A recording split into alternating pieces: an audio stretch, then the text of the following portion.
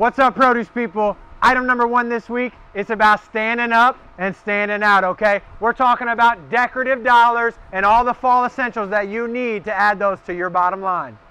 Guys, whether customers are coming in to pick pumpkins at your pumpkin patch or grab some apples from your orchard, they need to be feeling like fall in your department.